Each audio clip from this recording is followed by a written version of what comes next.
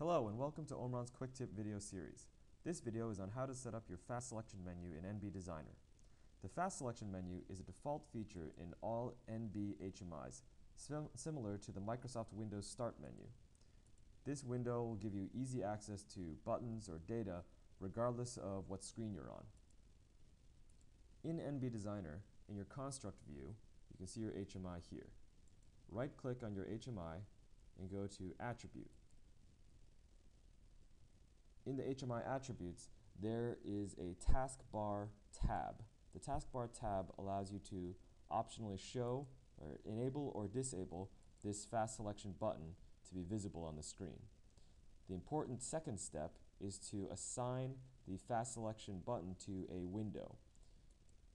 In your HMI extended attributes tab at the bottom, by default, every project starts out with the fast selection window selected as screen number 2.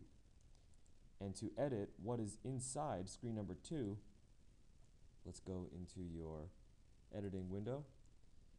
And inside your second screen, you can place buttons, place dials or data or monitoring bits or anything else you would like, as well as adjust the size of this window to show up as you would like.